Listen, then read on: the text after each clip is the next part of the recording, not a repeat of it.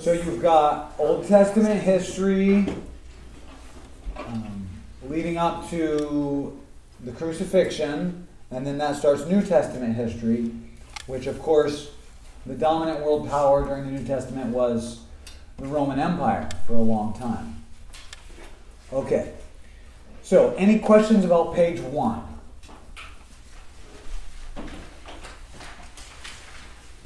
No.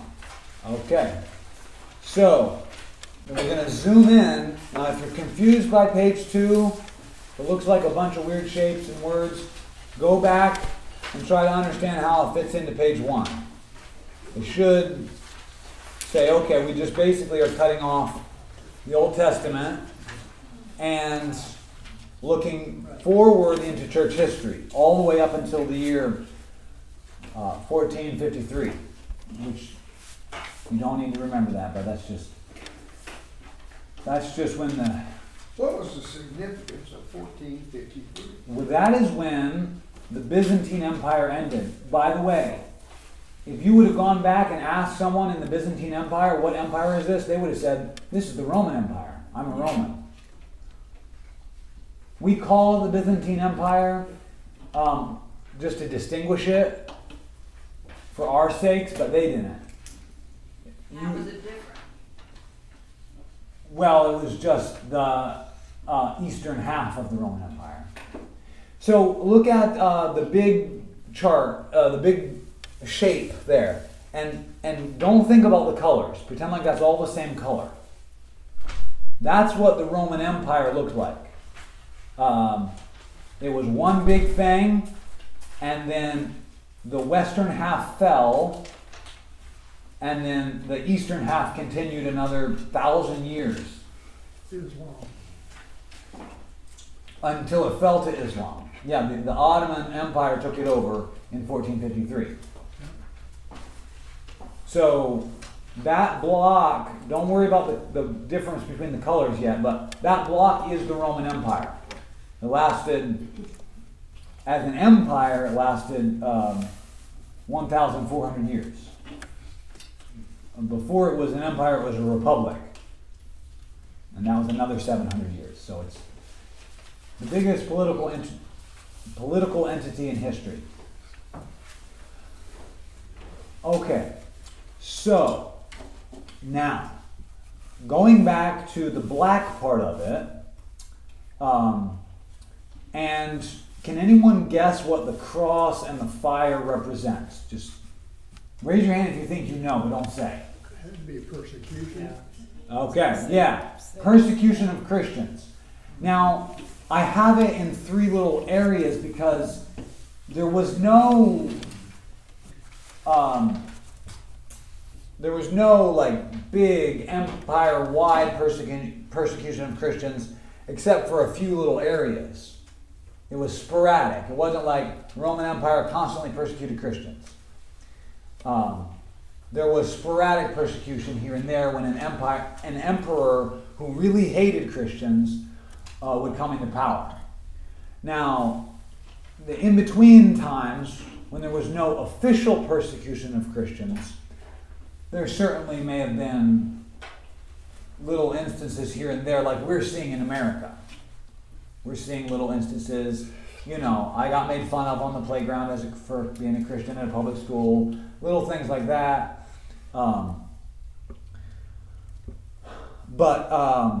Yeah, as far as big empire-wide persecution, it was just here and there.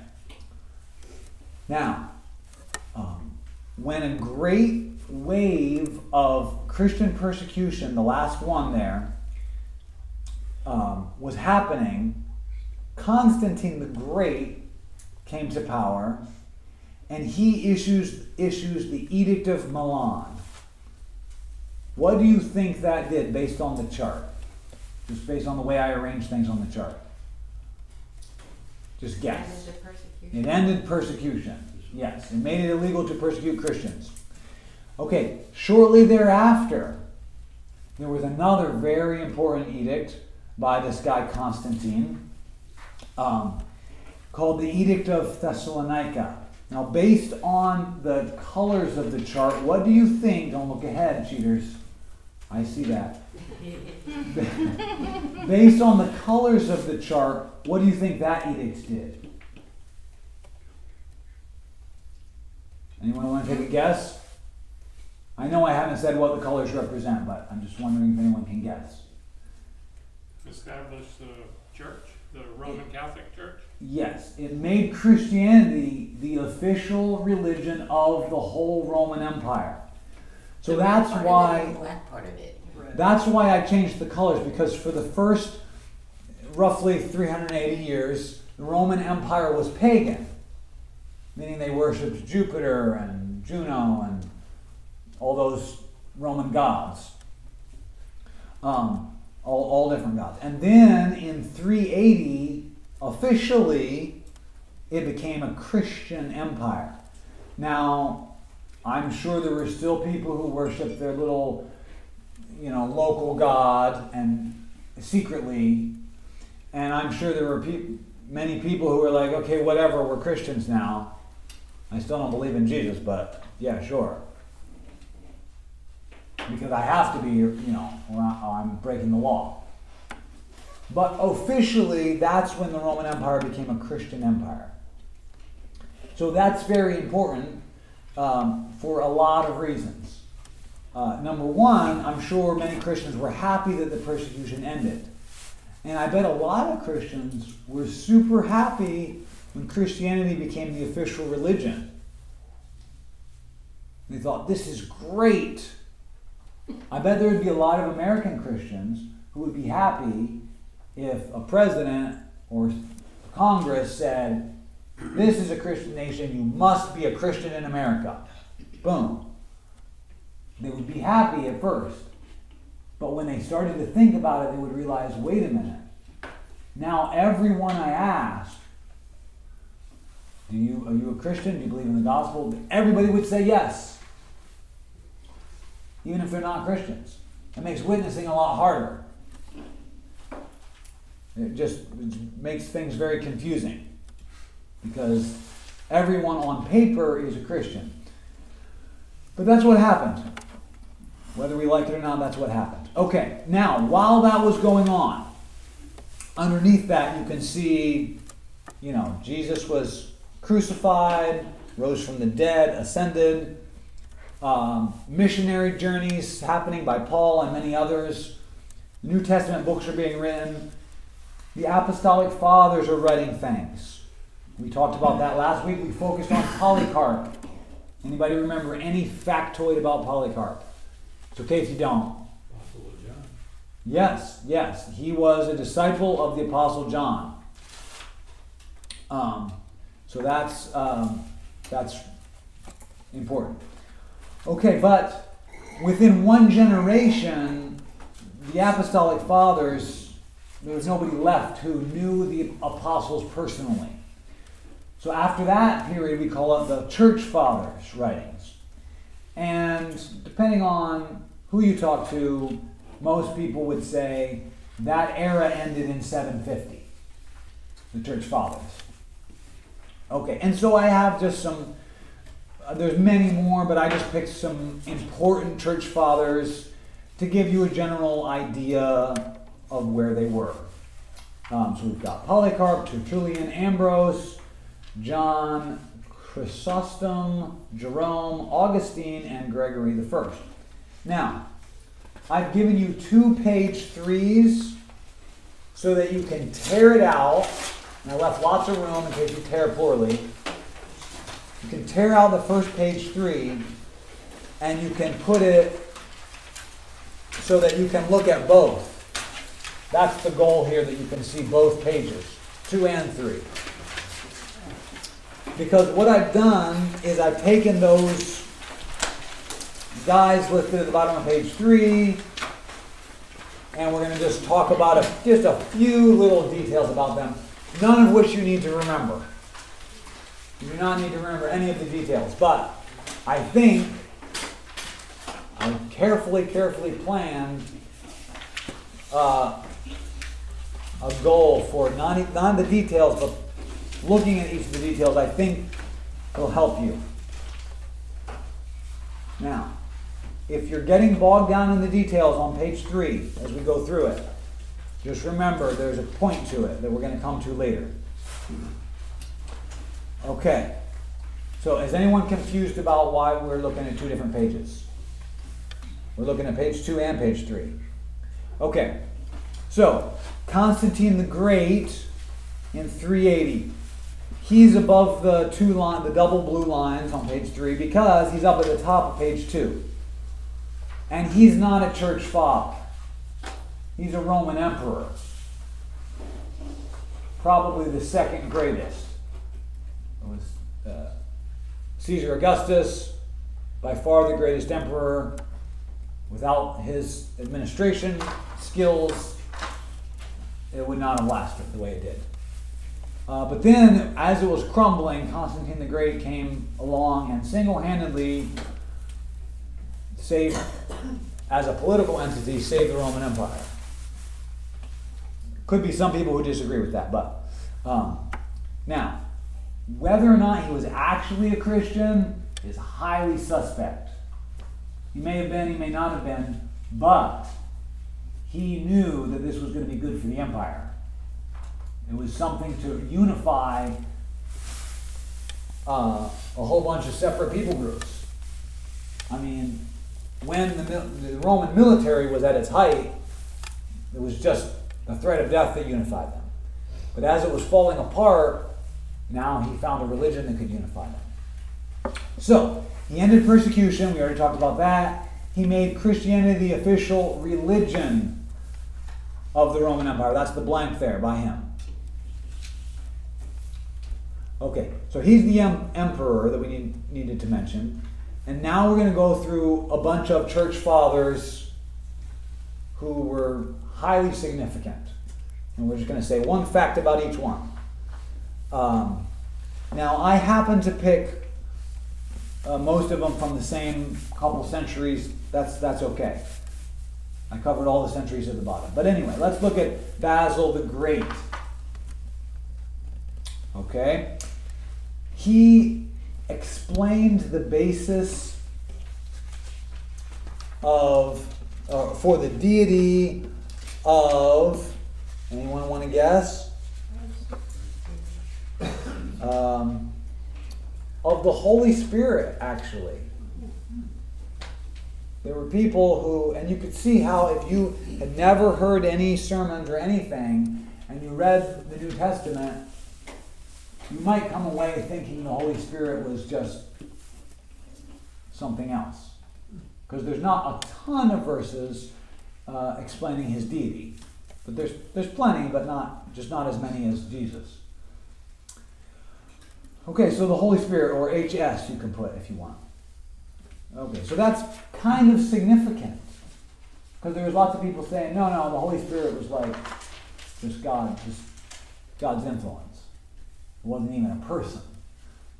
So Basil the Great really explained that for Christians. Then in the year 400, this guy, John Chrysostom, comes along, and he emphasized plain meaning over allegorical. Plain like P-L-A-I-N? Yeah. P-L-A-I-N. Very important because when you read those old writings, you can say a lot of them had some pretty far-fetched interpretations. It doesn't mean they were not born again. It doesn't mean they were bad people. But I remember reading someone who said in Song of Solomon, the kiss, because there's Song of Solomon about marriage and all those things, it mentions a kiss. His kisses are sweeter than wine or something like that. He said a kiss has 2 lips involved.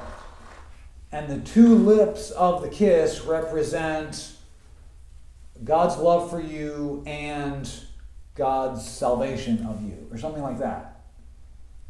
And you're like, okay, maybe, but how are you possibly getting that from the scriptures?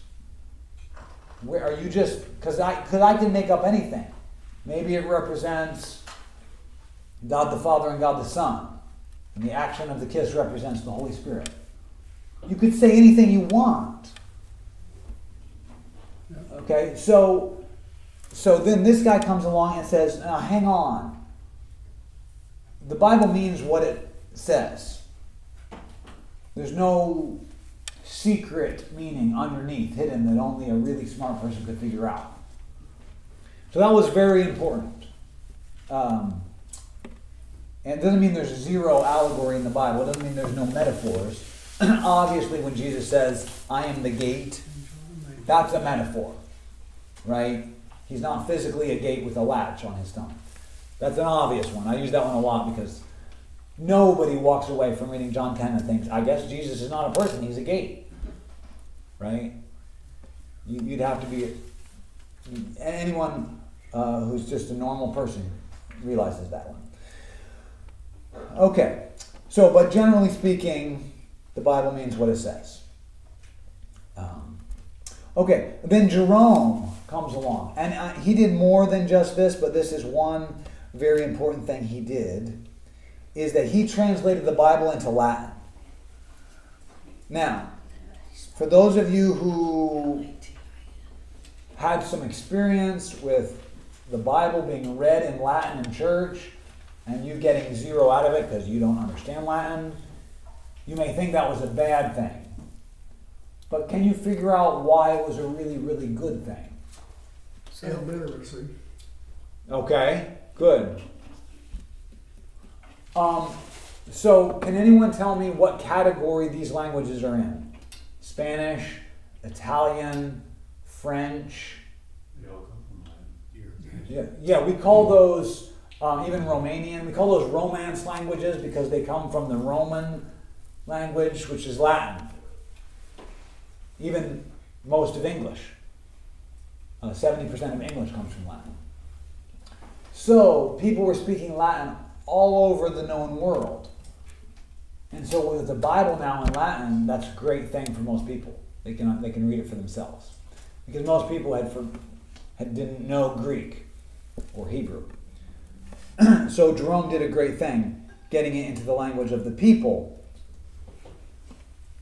Unfortunately, as language changed, then it needed to be translated again into the language of the people. Okay, so that's Jerome in 400. Okay, in 410. Now, I could have put 400 because Augustine was alive and writing in 400. But I put 410 because that's the year that the city of Rome was sacked, fell. It fell to enemies, invaders. And people were mentally devastated by that. Try to imagine our great American empire. Try to imagine like New York and Washington, D.C. That whole, it's actually one big urban area from New York to D.C. It includes Philly and that whole region, if that all fell and some other nation owned it. And so the rest of the country was like, whoa, okay. So I guess if you live somewhere else, we're all still the same thing. We're going to have to come up with a new capital or something. This is really going to cause problems for our country. So in 410, Rome fell, and people were like, what? Rome fell? Okay, that's what does this mean? Are we still part of the Roman Empire? What's going on? So in that year, the years following, Augustine, he was, the blank there is, he was a writer, and he refuted heresies. He wrote a book called The City of God. To explain to people, there's no earthly city that you need. The only true city you need is the city of God. And it said a lot of other things. It was a big book, but a very important work. Okay? Then we got one more guy, basically, and that's Gregory the First in the year 600. He sent missionaries and founded the church in, where do you think? Rome. Not Rome. Asia.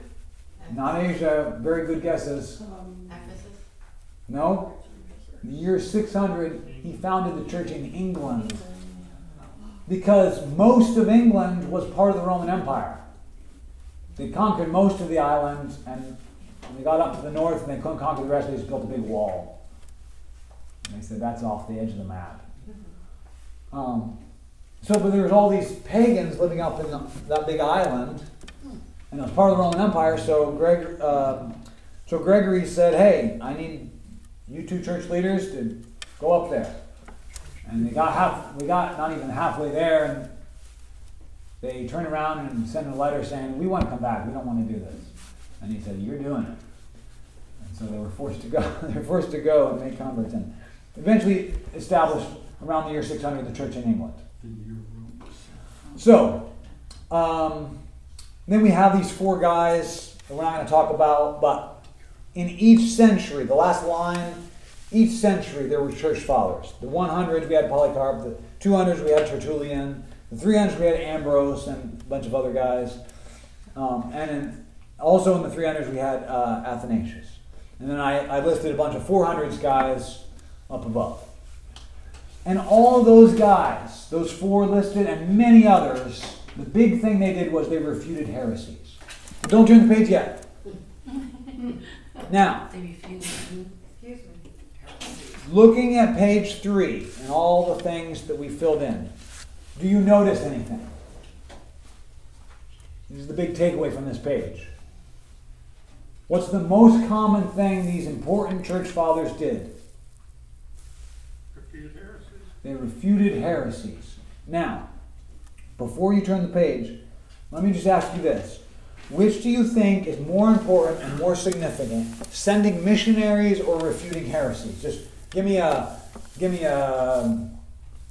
1 if you think it's sending missionaries, and a 2 if you think it's refuting heresies.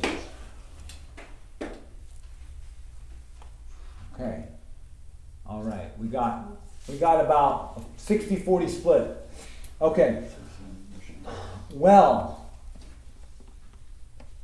let's look at the next page. See if you can figure out from that what I think. Was coming back when was the truth that they established the development church that was now today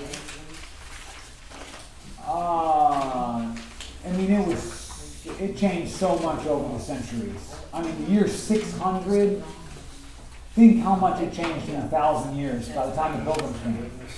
The Church of England at the time of the Pilgrims was 1,000 years removed from this church that was started. So I really can't answer that with any kind of... I knew there would be changes, but that was the basis of it at the beginning. The verse, you shall know the truth, and the truth shall set you free. Without the truth, we aren't set free. Yeah, that's very true. I don't know the answer to that, Donna. Thank you. Okay, so before we move on this page, let's do the little true or false quiz. Now, I want you to answer it silently and write down a T or an F in these blanks.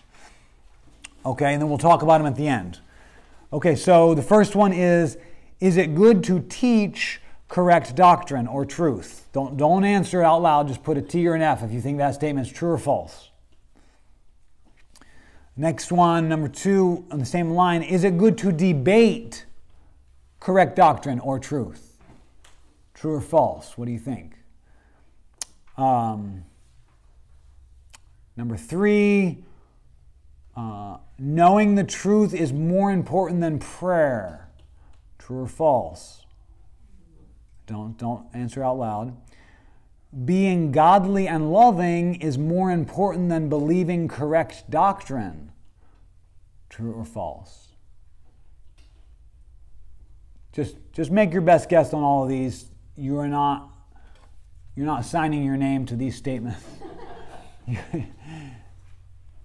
And lastly, it doesn't do any good to debate doctrine. True or false? Okay. Now, from the previous page, the missionaries versus refuting heresies, kind of a trick question, because the truth is, who can say which is more important? They're both very important. Which would you rather lose, your heart or your brain? Well, I want them both, okay? I don't want to live without either. I couldn't live without either. Okay. You don't want the missionary teaching false doctrine. Well, yeah, I want my brain just as much as I want my heart. I'm not saying one's not important. I'm saying they're both super important. Okay, so it's good to teach correct doctrine. What do I, true or false? Give me a thumbs up or thumbs down. What do you think? Okay, that one was obvious. If you got that wrong, well, see me after class. You get detention. Okay. Yeah, the first one's true. Okay, the second one, is it good to debate correct doctrine? Give me a thumbs up or thumbs down. What do you think? We got some thumbs up and thumbs down. Is it good to debate it? If it's correct, no. No, I mean to sit down and debate. Two people debating over doctrine. And if it's sound doctrine, should you debate that? I had a debate yesterday with somebody on the phone. I guess it's... Then I apologized afterwards. So, why did you apologize? Well, because it got a little heated. So, okay. So,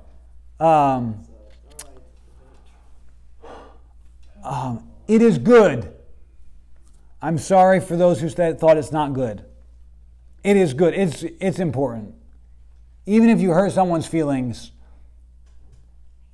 doctrine must be defended. Oh, that's not, I thought it meant if it was correct, you're debating. I know, but that's not what I meant. I mean, is debating it. You should defend the truth, yes. Is debating it good? And it's not pleasant. I'm going to You know, write that down because we don't like to do that. I know. But here's the thing.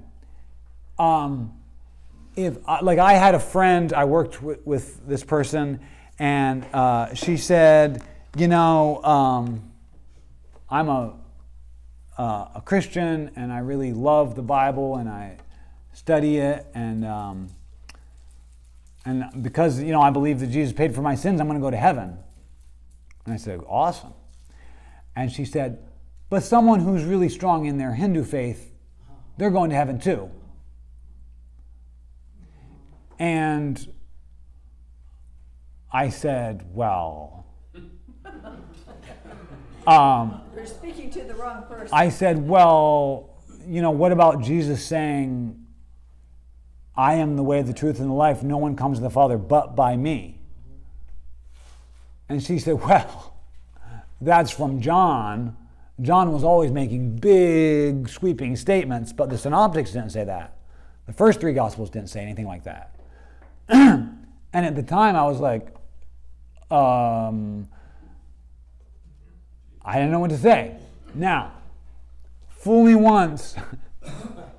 You know that saying. Yeah, I would know what to say now if someone said that. But I'll just tell you in case anyone ever says it to you. Matthew doesn't say there's many paths to God. Matthew says there's two paths. One leads to destruction, and one leads to life. There's not many paths, there's only two. And you're on one or the other. Right? The broad path or the narrow path. So, but anyway, I didn't think of that at the time, and so I walked away from that. Now, what if she had said, well, you know, Hindus are going to heaven too. And I had thought, that's not true, but I have to work with her for 8 hours a day from now on. So, I mean, we're like working together here. You carry that, I'll carry this. We're doing a job together. Anyway, and I thought, man, if we get into this religious debate, it's going to be messy. I might offend her. I could start making excuses like, by debating, I might drive her away from Christianity, or I might say something wrong. So I better just not say anything. If I had said that, which, by the way, I've done that in the past, much to my shame, but Then, on Judgment Day, I don't know how that's going to work exactly, if we're all going to watch each person's judgment or if it's private with God. I don't know. But let's assume that there's possible communication. While you're being judged by God, you can stop and turn to somebody you knew, and I don't know if that's true. But just imagine that it is for a moment. And she's being condemned for not putting her full faith in Jesus. And she turns to me and says, I said this to you that day, and you knew the truth. Why didn't you say something? And I said, well, it would have been uncomfortable. Sorry. Can you imagine, like, the weight? We're like, well, this person's going to hell and doesn't know. But I don't want to be awkward with them.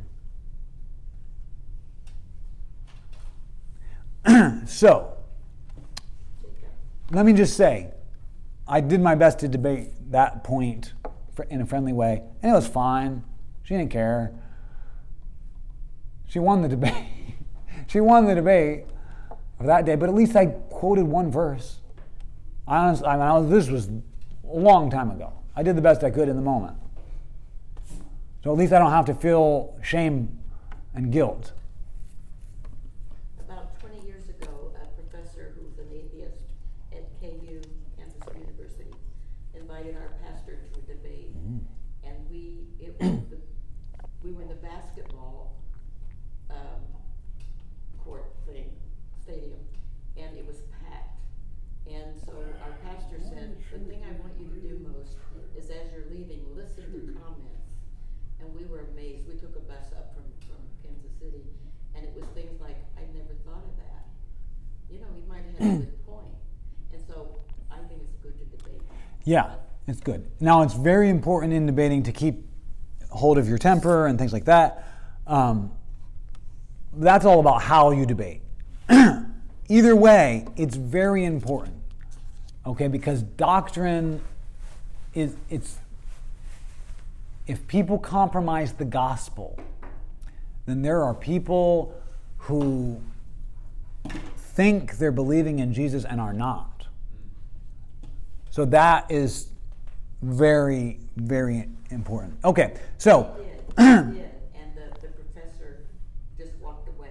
He said, I don't want to do this anymore. Okay, so it's good to teach correct doctrine and truth. It's good to debate it. Knowing the truth, which is greater prayer, I don't know.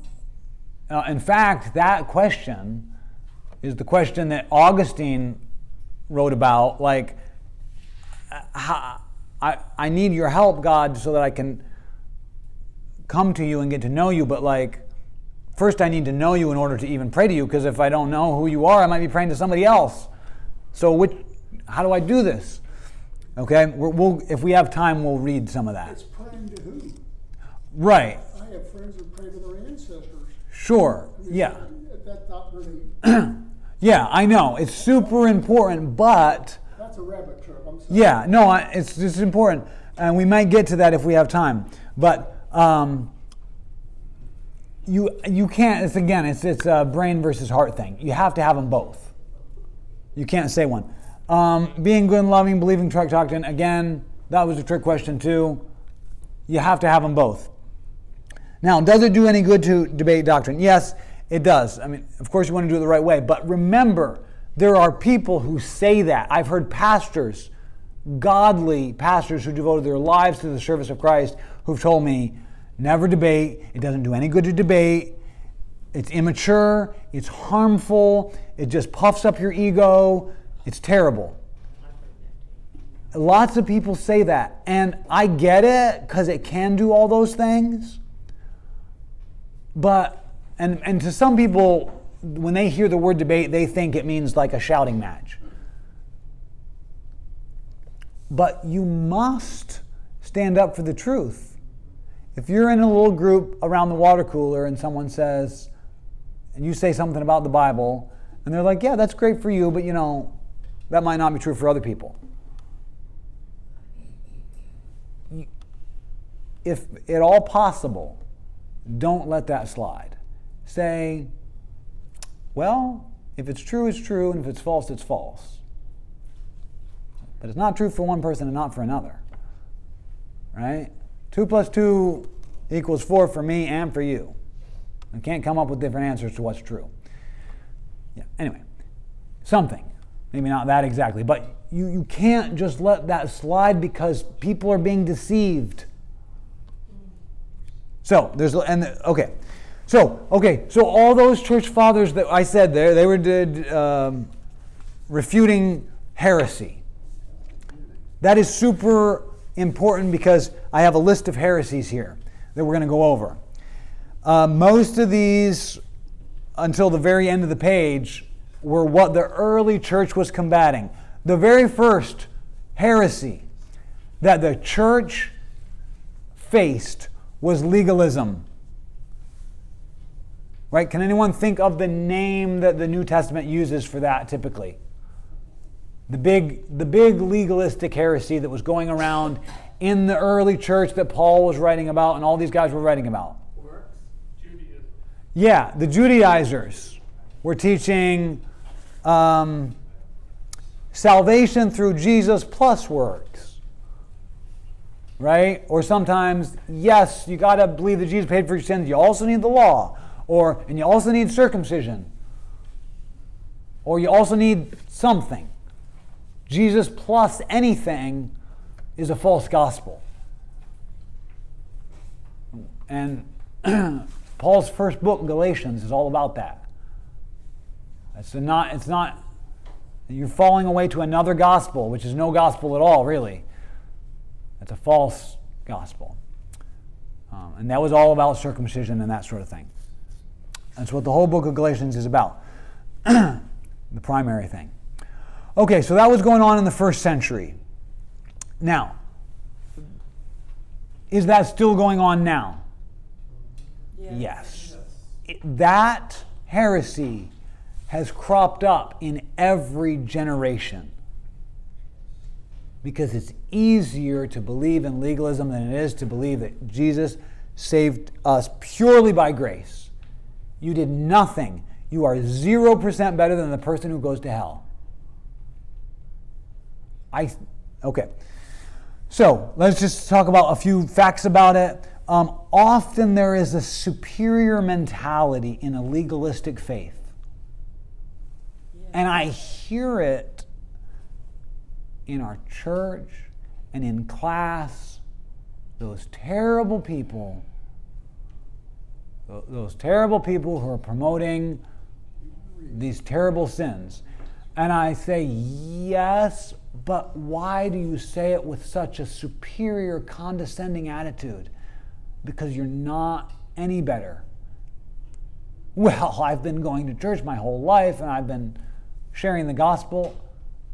Still 0% better. So, that's just a fact. And the legalism of the first century and of every century ever since, there was, not always, but there was often that superior mentality. Okay, often it's harsh. Often it's strict. And often it's a focus on the outward. Think about circumcision. You can't just have faith inside you. You have to have an outward show of who you're committed to, even if it's painful. Often there's a focus. I met someone who said, you can't just get to heaven by faith. I've seen so many people who are like, I believe in Jesus, and then they live however they want. Salvation is by works. So this person was coming out of a church of people who were going the opposite extreme, who were just saying, yeah, I believe in Jesus, so I'm going to heaven. Now I can live however I want, and it doesn't matter. So she was reacting and saying, no, salvation is by works. And she meant it passionately. She may have been a believer and confused. I don't know. But the point is, there's a focus on the outward. And so people think, I got to earn my way to heaven. Okay.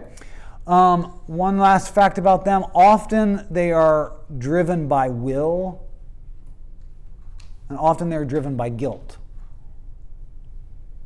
The ones who are driven by guilt and constantly failing, whatever their mind or their teacher is teaching them, this is how you get to heaven, by doing all these things, those are the ones who sometimes don't have that superior mentality because they're weighted down with guilt. The ones who are able to keep up all their boxes they're supposed to check, those are the ones that tend to be superior. Okay, so the blank, the long line, that's not a dividing line, that's a line. You can write Judaizers. You can write SDA, Seventh-day Adventists. That's not their only heresy. Seventh-day Adventists are a mix of two heresies, two ancient heresies. And then even some Baptists.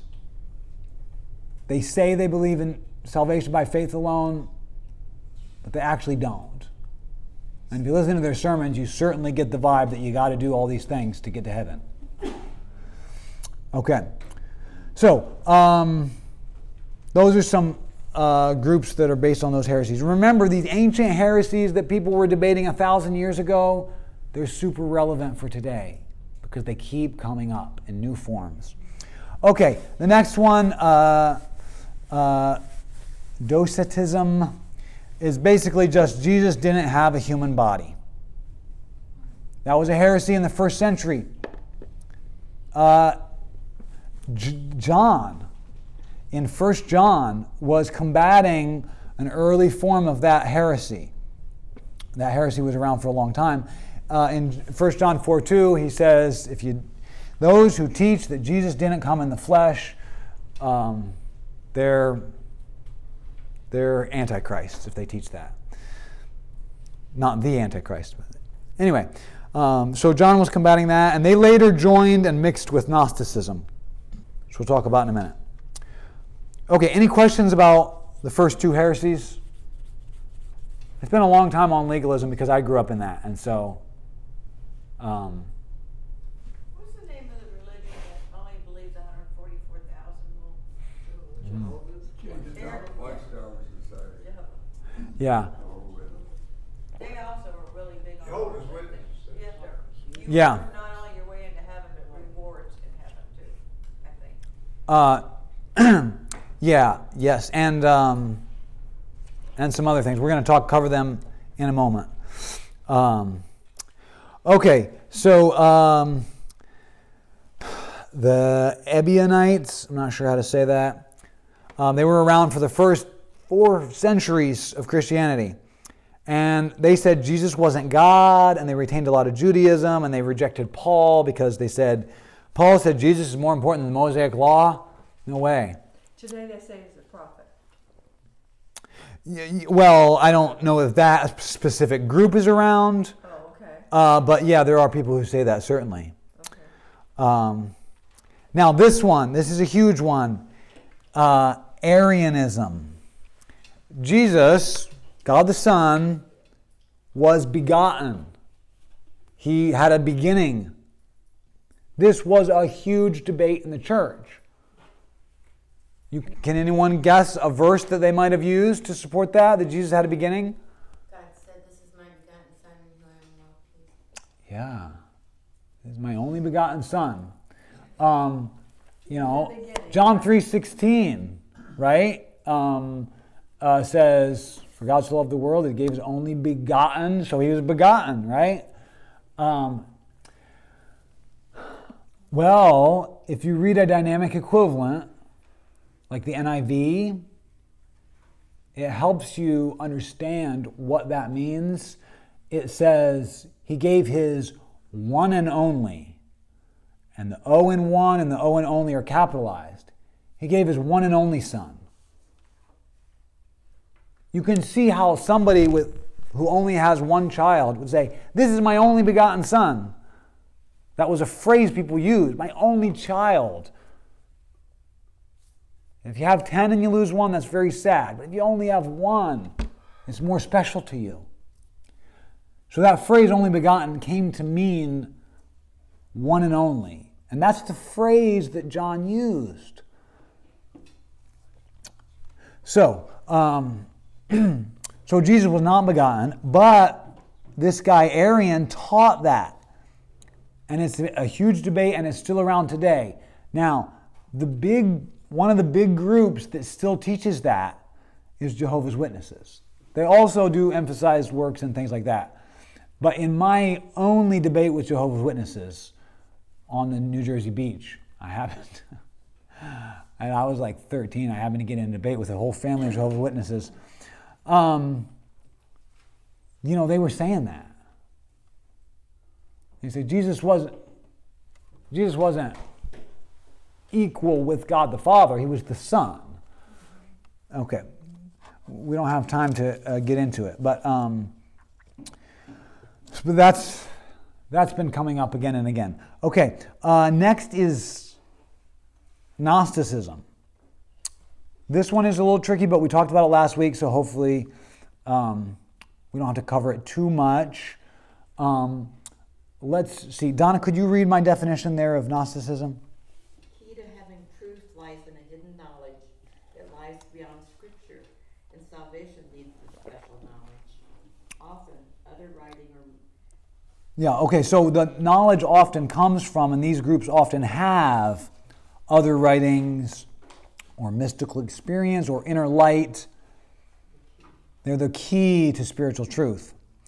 Now, you take that Gnosticism and you mix it with legalism and you get Seventh-day Adventist. There is this higher knowledge, and it only comes through the writings of Ellen G. White. And they will say, no. She's a commentator. You have a commentator, John MacArthur or whoever. She's just a commentator. Now she has a lot of commentaries on Scripture, but if she ever contradicts, she even says, if I ever contradict Scripture, go with Scripture over me. But she gives a lens through which to interpret Scripture, and through that lens, you come up with a false gospel. So as much as they say Scripture is greater than the writings of Ellen G. White, it's actually not true. You read Scripture through her lens, and you come up with a false gospel. It's very insidious, very sneaky. It doesn't mean God doesn't love people who are part of that. It doesn't mean they can't get saved, and they do. They do get saved out of that. Okay, also Gnosticism. That heresy kept coming up again and again, and we see it today in other movements too. In Mormonism even. In Christian Science. If you don't know what that is, don't worry about it. In the New Age movement. The problem with Gnosticism and the problem with the New Age movement is that it's constantly changing and morphing. And so you can never pin down exactly what it is. But you can see the appeal to having the secret hidden knowledge. Like 25% of all movies are based on that, like, I found the truth, right? I uncovered the mystery. We love that. I figured it out. Everybody else thinks this, but, right? We love that.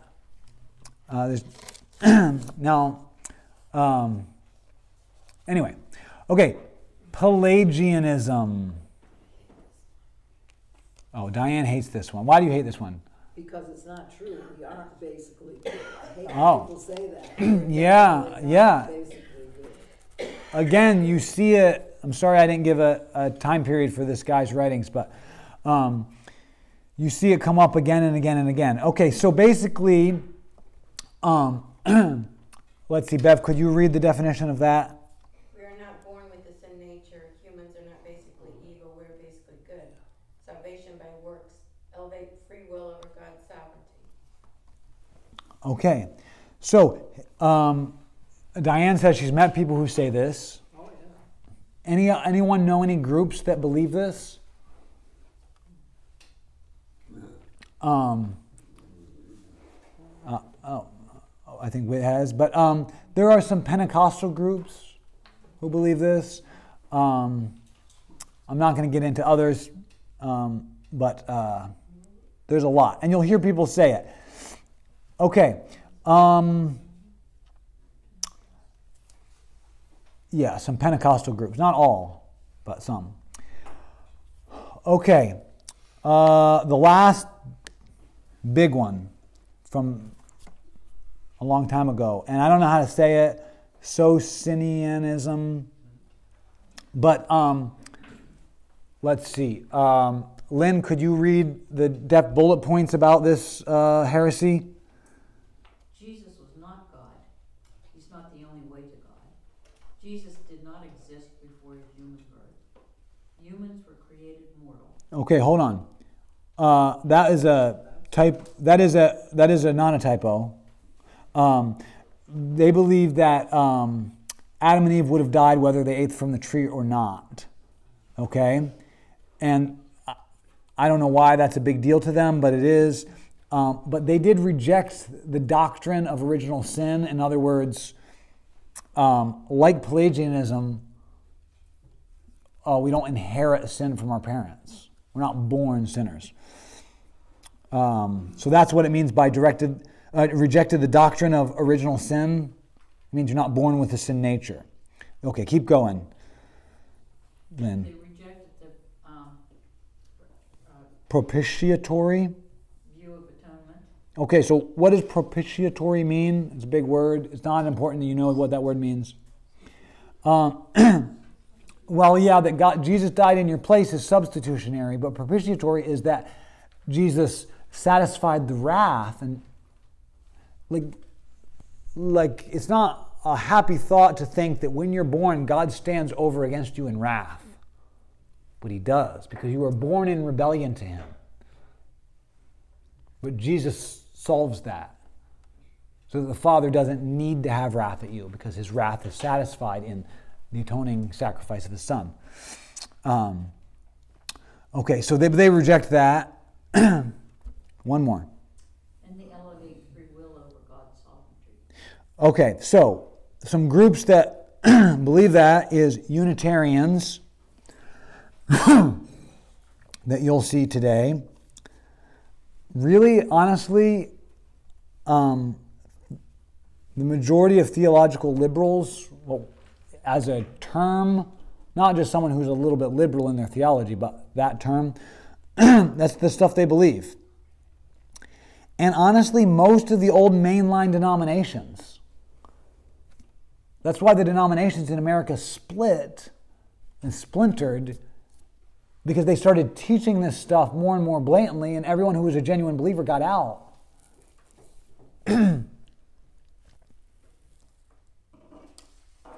And they taught, you can see why in the 15 and 1600s this was popular, because of the Enlightenment and all that, the human reason is a higher authority than Scripture. So, if human reason finds out that, I don't know, evolution or anything, then that trumps Scripture. Okay. Only two more. But any questions about any of those? We covered just, 5 of them just now. It's not important you remember the details. It's important that you remember that there are people out there teaching heresies, and somebody needs to step up and say, that's not true. That's not the gospel. Jacob, when you say the old mainline denominations, are you talking about some denominations that are surviving today? Yeah. So what happened is, when the first issue that came up was the infallibility of Scripture. And it was very sneaky the way they said it. They said, the Bible is inerrant, has no errors, but it's not infallible. does it have errors? It doesn't have errors, or it could not have errors, right? I could write something that's inerrant. I could write 2 + 2 is 4. No errors in that. But it's not infallible, because I can make mistakes. So it's very sneaky. You can see how people are like, whatever, inerrant, infallible, means the same thing to me, sure. My pastor says that, I'll believe it, right? And from that foothold, then it was, now when we say inerrant, what we mean is inerrant in matters of faith. The Bible's not a history book, the Bible's not a science book, the Bible's about faith. And you can see how people could be like, okay, yeah, sure. They're still teaching that Jesus is the only way to heaven, and so he died on the cross for my sins, so and so little by little they eroded that the Bible was God's word, infallible, unable to have mistakes, God's word. And so as they eroded that, more and more people who were like, wait a minute, no, the Bible has no errors, the Bible is God's word. Those people were leaving the denominations, and over the course of the 1900s, most of the denominations, the only people who were left were the people who were like, who cares? As long as you love people, that's basically what the Bible says. I never read it, but it's basically what the Bible's about, loving people, so. And so most of the denominations, I can't list them all that are like that, but you know, yeah. I don't know enough about it, but you could read all about it. You can read The Great Evangelical Disaster by, what's that guy's name? Francis Schaeffer, and learn all about that. And then there's lots of other books. Okay, so one last thing about them is, I just said that. Okay, modernism, when people say modernism, you might see that. That basically reduces Christianity to a moral code. And one last thing is open theology, which is a subset, one kind of finite Godism. God is finite. God is not infinite and all-powerful. God is limited. So lots of people say God is limited. Open theology is one of the ways they get there. And they have all these complicated reasons for it. Like, can God make a square circle? And you're like, I guess not. See, God's limited, right? Anyway, it's much more smart than that. And that makes them sound stupid. They're not stupid. But, okay. But the big one that I want to talk about is because at the very first Q&A at Evans Prairie, those of you who remember this, long time ago we had a Q&A at Evans Prairie, and the topic was suffering. Don't ask me why I chose that for the opening one. But I met someone there who said, I read this book by this guy, Harold Kushner. I didn't realize how famous. It was a mega bestseller. And it was called When Bad Things Happen to Good People. Okay? And he was a rabbi, and he used a lot of scripture, but basically it boiled down to these 2 points. Sue, could you read those 2 points? It's more important to figure out how to respond to suffering than to figure out what caused it. Okay, pause. That sounds good. Nobody would be like, whoa, that's not good. Some people would be like, most people would be like, okay, I don't know how to respond to it, what caused it. I don't know which is more important, so if this guy says that, I can accept that. But then you find out this is his backing for it. God cannot actually protect good people from bad things happening. Yes, he can. You're right. This guy's wrong. These are all these things on this sheet. These are all wrong. So, you think, well, the book of Job is all about that, right? the whole ending of Job is God saying, look how powerful I am. Right? I'm controlling the constellations and the weather and the molecules and everything. Right? This guy Kushner says, no. What God is saying is like, look how much I have to do. I have to control the tides and the constellations and all this stuff. I can't worry about every single person. I wish I could, but I just can't. I'm running the whole universe here. It's not an easy job. It's an impossible job. Right, yeah. So he takes the whole point of God's speeches at the end of Job and turns them upside down. And so I tried to explain to this lady, because she'd gone through a terrible tragedy. And she said, that gives me comfort to know that God loves me, but he just couldn't prevent that thing from happening. That's hard. When someone finds comfort in something, to say, well, it's really wrong and terrible. So anyway, I guess perhaps she initially was angry with God because she thought God could have stopped it from happening. But then when she found out that he couldn't, then she was able to forgive God and know he was doing his best.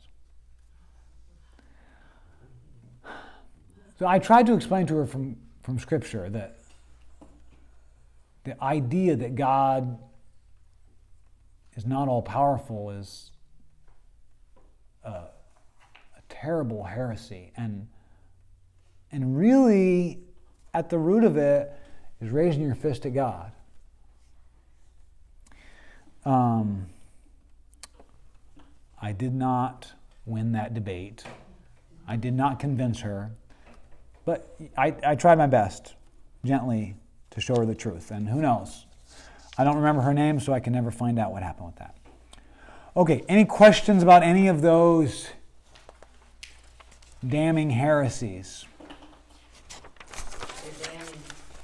Yeah, because there are false gospels. I was just thinking about that last statement. God cannot actually protect good people from bad things happening.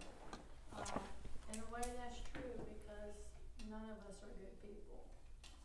We are only God is good, and we are righteous only through Jesus Christ and Him alone. Oh, yes. Okay, so, yeah, I see what you're saying. Yeah, There's no good people. So your answer to that would be, well, there are no good people. The only problem with that is that there are innocent people.